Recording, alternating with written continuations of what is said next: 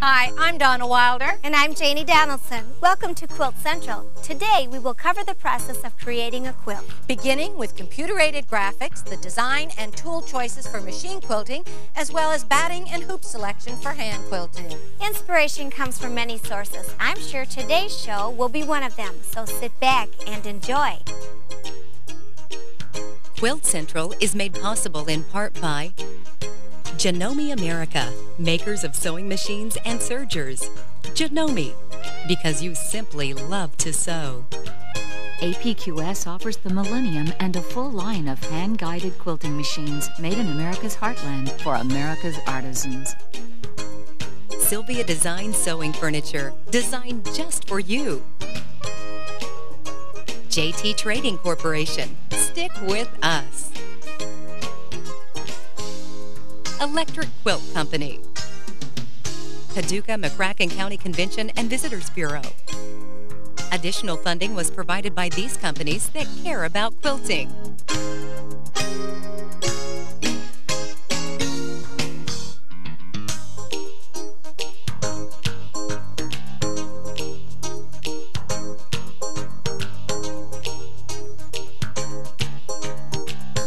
Welcome to Quilt Central, celebrating quilting in everyday living, with your hosts, Jane Donaldson and Donna Wilder. If you've always wanted to learn how to hand quilt, my guest today is an expert at hand quilting. Joining me is Cindy Walter. Welcome, Cindy. Thank you. Hi, Donna. I'm glad you're here, and I have seen your quilts many places at quilt shows, and I've seen what you've brought to share today, and your quilting is absolutely beautiful. Well, thank you. I love hand quilting. I've taught hand quilting more than any other technique, and I'm glad I can share it with you today. Good. How do you get started? How do you decide what to do? Well, the first thing is you have to prepare your top. So once your top is done, we have to mark it and decide on our quilting lines. The quilting lines don't have to be confusing, or you don't have to have anything special. I love to have a grid, like this is just a grid on an antique applique pattern. Simply just grid it, and it's so beautiful. Or you can buy stencils or different patterns like these feathers. But one of the most traditional things is for a sampler type of quilt is to just simply echo the different patchwork pieces. Like you've done here, which is great. Yeah, isn't that beautiful? Yes. And you can eyeball that or draw the lines on. But regardless, decide on your quilting lines first and mark the top if it needs to be marked before you sandwich. Good idea, because then you don't get any shuffling with the batting and all of that. That's right. And now we're ready to talk about sandwiching it. But we have to decide on our batting. For hand quilting, I love a lightweight polyester. I mean, that's always been one of our preferred battings. Cotton batting I like too, but I save that for machine quilting because it's a little hard to hand needle. And there's a new middle-of-the-road batting, wool. Have you ever used wool? I've used it, but it always seems to be so thick. Yes, well, there's absolutely a new wool that we've brought in from Australia that's needle punch so that it doesn't beard or ball up with a little bit of a... And it's so thin. It's so lightweight, and I just used it machine quilting because I have a new grandbaby daughter, Amanda. How nice, how nice. Yes, and wool is warm, and it's lightweight, so this is so lightweight and warm, and just perfect for hand or machine quilting. Absolutely one of my favorite battings now completely. That's great. And wool comes also in dark colors. So here, since I'm working with a dark fabric, I could have a dark wool. So to sandwich our quilt, another easy great tip is using the new spray base on the market. And simply put the batting down on the surface first and then line up the top or the backing, get it all nice and lined up, and then peel back just half of it. And you can help me on that side there if you want. And you're just going to spray base just about this much. And that just is like attacking together on and them. Just you can spray a little bit more than that, but don't overspray. Start in the center and just smooth this down. Then spin the quilt around and do on the other side too. And I'll show you. I've already sprayed the top. Oh, look at that! And so this quilt basically is ready to go in my hoop, and it's completely basted. And the nice thing is you don't have all those pins to contend with, which can wonderful. be difficult to work Especially around. if you're going to put it in a hoop, which I'm going to show you how to use right now too. This is a traditional made in America hardwood hoop, wonderful.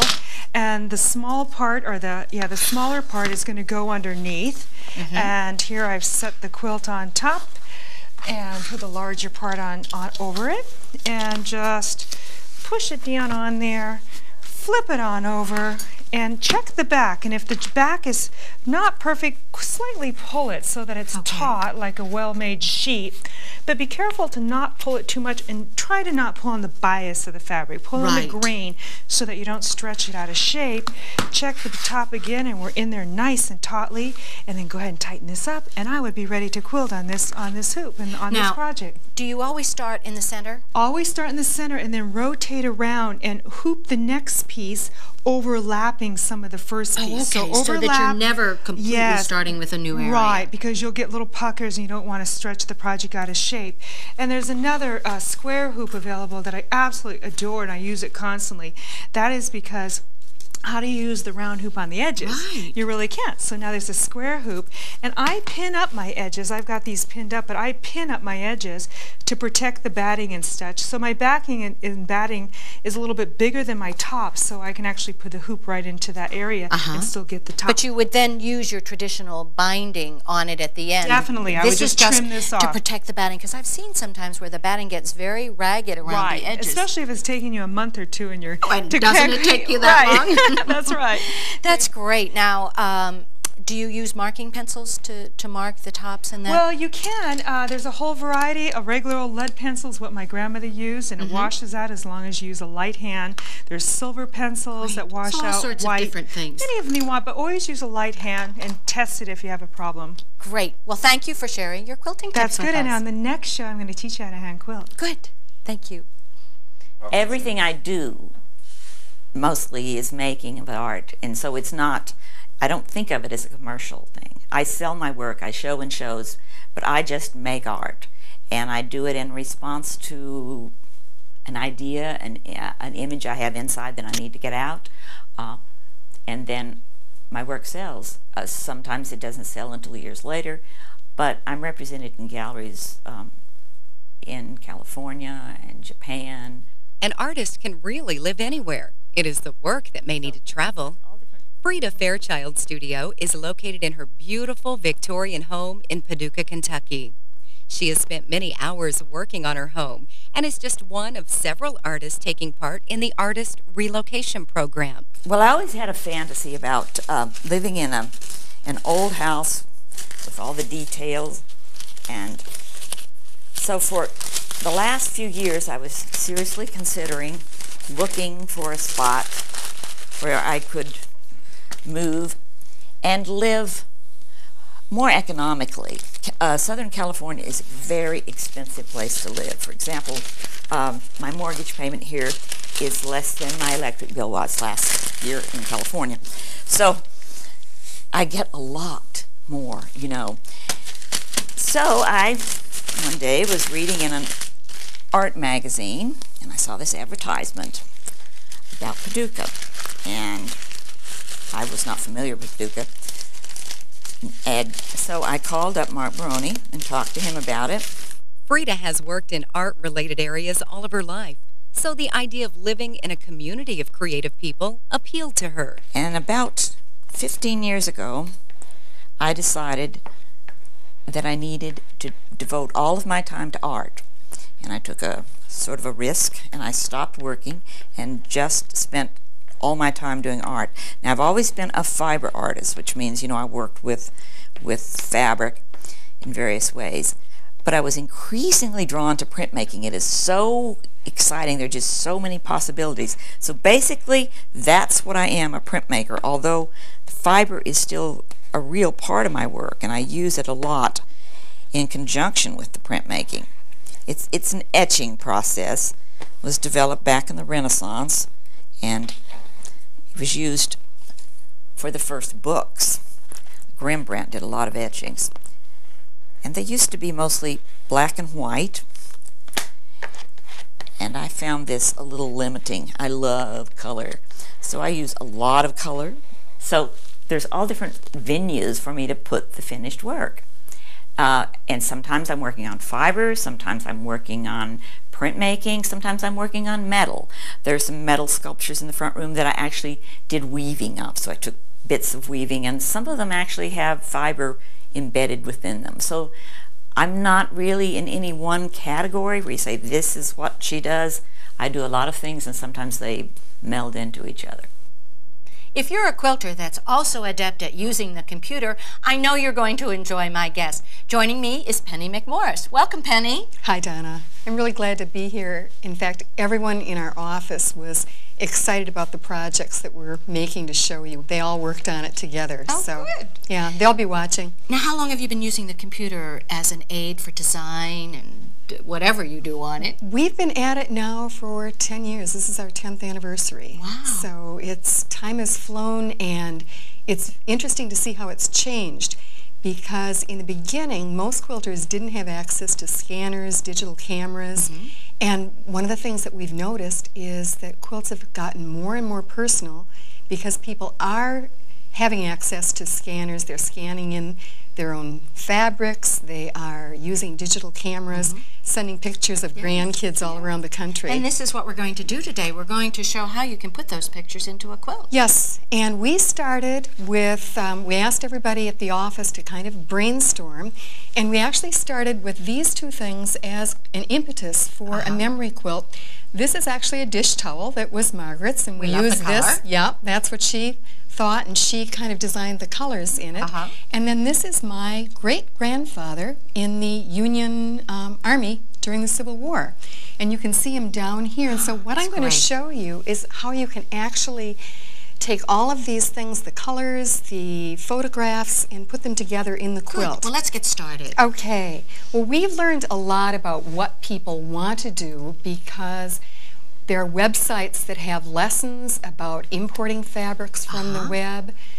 There are people that are having challenges. We pay a great deal of attention trying to see what people are actually doing. And I think especially now, people want to do a lot more with fabric, making it very, very personal. Judy Fletcher, for example, takes the electric quilt and actually prints out fabric, and she makes a quilt by cutting out the fabric. So that's one very arty way to do it. And anyone can really start very easily with a program that lets you do layouts. Okay. In this program, I can have access to over 400 layouts. These are all set up for you so that you know what you want to do. If you want to make a California King or a wall quilt, and this one that we made for the show is a wall quilt. So all we did was choose the very simplest one. Here it is, and we decided we didn't want to do these many blocks. This is actually a 50 by 50 wall quilt. So what we did, everything is always adaptable in the computer. All we needed to do was to change the size of this. And to do this, let me go over here and drag the layout screen. There it is. And we just took out a couple blocks on top and one at the bottom, and now it's 30 by 40. Isn't that amazing? That's the neat thing about computers, is that you can always make changes and make it really your own. Then we picked a log cabin block.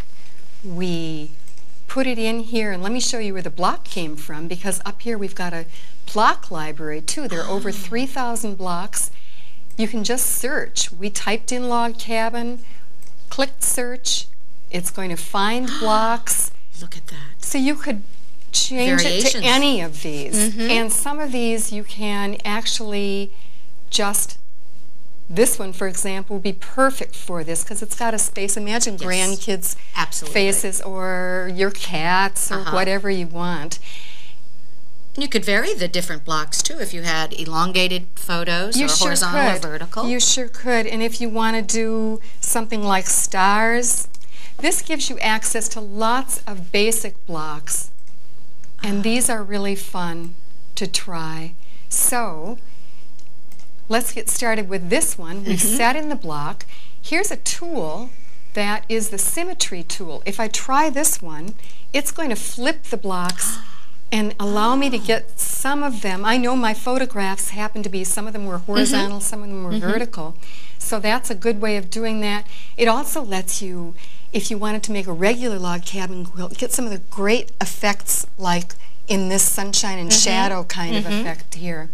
Now for the photograph, I click here. Here's the photograph that we've scanned in. Yes. This might be your grandchildren, or it could be anything. So we'll click on layer 2, and here, if I drag it, especially if I get the right key. There you go. There it is. Ooh, it's a little big here, so I can click here and I'll zoom in. There he is. And to really fine tune it, all I need to do, I want it to be 4 by 6. And I'll shift him over here and I'll show you how we print this. So you can not only design, but you can actually just print the quilt picture right on here. So it could be any picture that you'd have.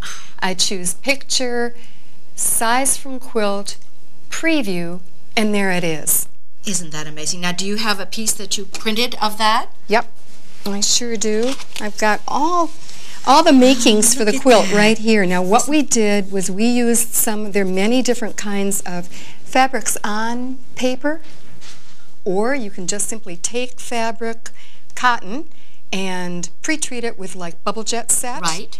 And use Avery labels or template material or freezer paper just to stiffen it. Yes, and so that it goes through the copy machine. Yeah. I mean, through the printer, actually.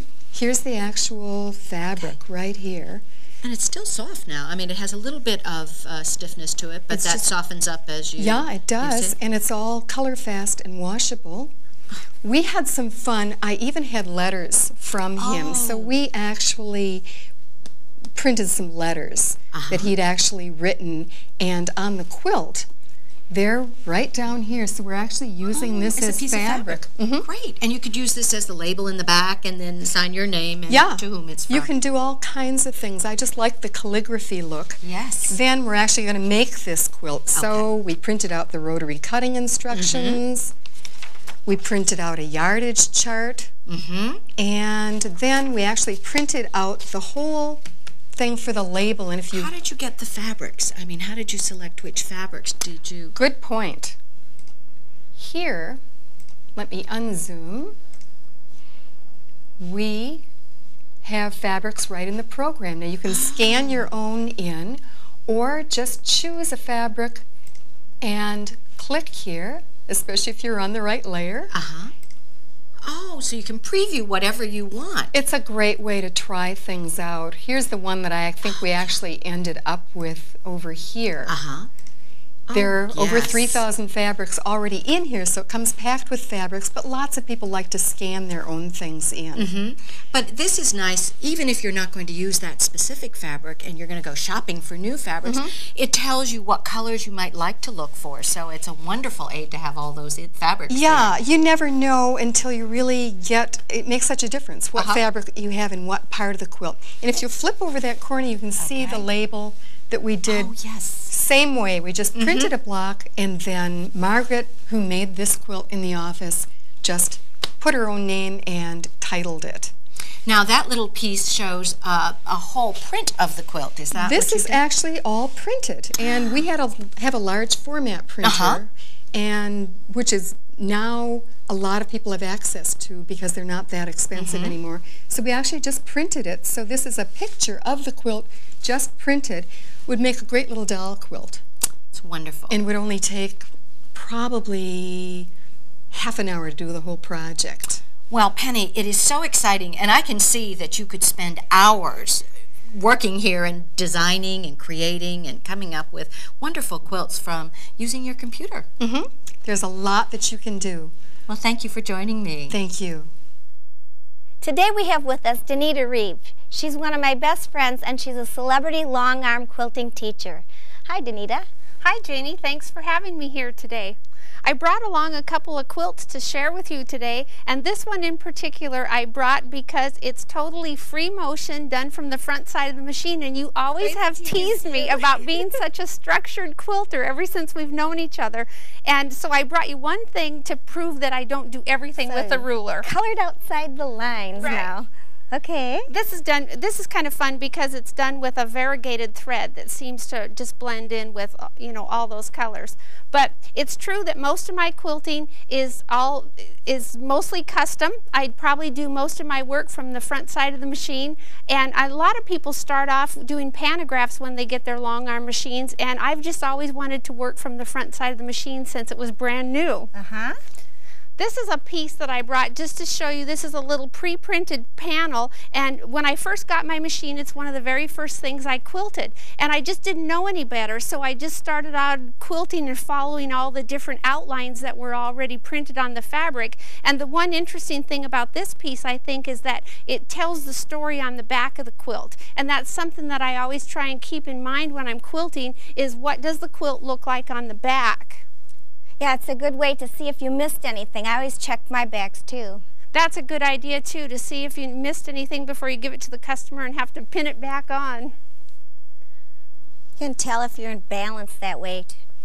This is beautiful, Isn't Donita. it? This belongs to one of my customers, and this is one that I would just love to have. It's Myrna Tarnaski's quilt, and she does such a beautiful job piecing. It's always fun to do the finished quilting on her projects. And this one, I think, is a pretty good overview of kind of the style of quilting that I really like to do, which is a combination of some straight line quilting, some free motion work. I've done some outlining, and the border was done with a stencil. And this particular quilt is kind of fun because this area right in here is done with a color crayon. Just a regular crayon, and she just darkened that area. It was part of the pattern design, and you mark these leaf designs on your fabric, color it with the crayon, and then heat set it. Oh. And I think it just makes a really beautiful application. Sure does. Beautiful shading. See, I knew you'd bring the rulers. You're right. I can't go anywhere without my rulers. And this is just... it's kind of like my kitchen. I like to cook as much as I like to quilt, and this is how my kitchen looks also. It is full of gadgets. I have to have the right tool for everything. And so a lot of my quilting is not the very fastest type of quilting, but I really like to use all these different accessories, to use the gadgets and tools and rulers and widgets and doodads. So, for instance, I thought I would just show you briefly some of the different... know what we do with a straight one. Right. Let's see some of the that's other a great ones. tool for your cross hatching because Yes. it's long enough to cover your entire stitching path. This one is one of my very favorites, and this is called a 4-in-1 tool. And you know, a lot of times you've got a row of half square triangles, and you want them to look very symmetrical, really Yes. similar to each other. And so this tool works really great. You just line this up so that you're 1/4 of an inch away from where you want to stitch, because that's where your hopping foot takes you. So for instance, I would go across, up, down, across, up, down, across, up, down, and then you just come back in a row across the top. And then it all looks like little orange peel or apple slice shaped pieces. All and they're all connecting. real uniform. Yes. And you know, that's what I really like. And even when I do feathers, sometimes I will use a tool such as this acrylic tool with just several of them have, you know, a little bit more curve or less curve, and I'll stitch in the spine of my feather, pull it away, stitch the feathers, and then you can set that back in place, and then your spine is just exactly one on top of the other. You always need to get the spine in first, and you can kind of create from there. And sometimes I'll scatter those around randomly and fill that in. And I used a star template over here on the side, and these are kind of fun to use because you can start your machine at a little bit higher speed and stitch in some loops that are different sizes and a little bit different shapes, stop the machine, feed this on around your needle bar, and this is really an easy tool to use because with these little indentations you can really grip it really easily, stitch around the star, remove it, and do some more loops and go to your next area. This section of the quilt, I showed a couple of different techniques. For instance, if you have a stencil, this is a great stencil to use to find the center of your block, and just dust it with a little bit of chalk with a paintbrush. Give you just a starting find your center point with that. And when I have people come for a workshop, I usually have them work on a piece of muslin that we draw in some of the squares and the sashing. It's a nice, easy thing for them to practice on, and it gives you a lot of variety. I think this is a really good sampler for the students to make up and take to a quilt shop because it shows such a variety of techniques. Well, you have shown us some wonderful, wonderful things, Donita, in the combination of straight lines and a little bit of freehand, but still some guidance with some of the gadgets. It's just wonderful. I think it makes a nice balance. It sure does. And thank you so much for showing us your techniques. Quilt around the clock. Visit the Quilt Central website at www.quiltcentraltv.com for more information on this program.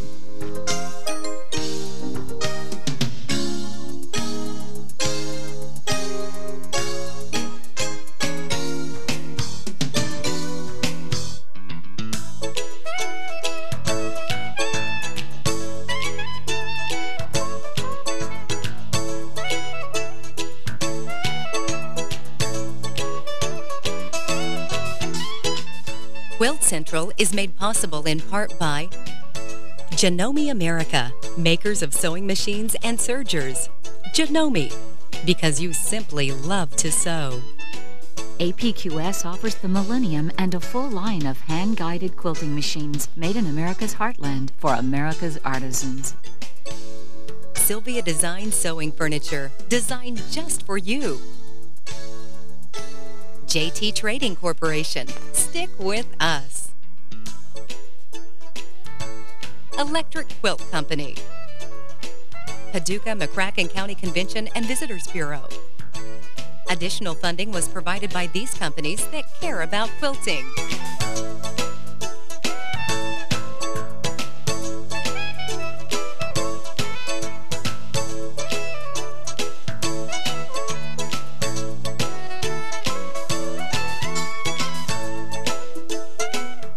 Celebrate quilting in your everyday living. To purchase videotapes of this or any episode of Quilt Central, you may call toll-free at 1-866-PADUCAH.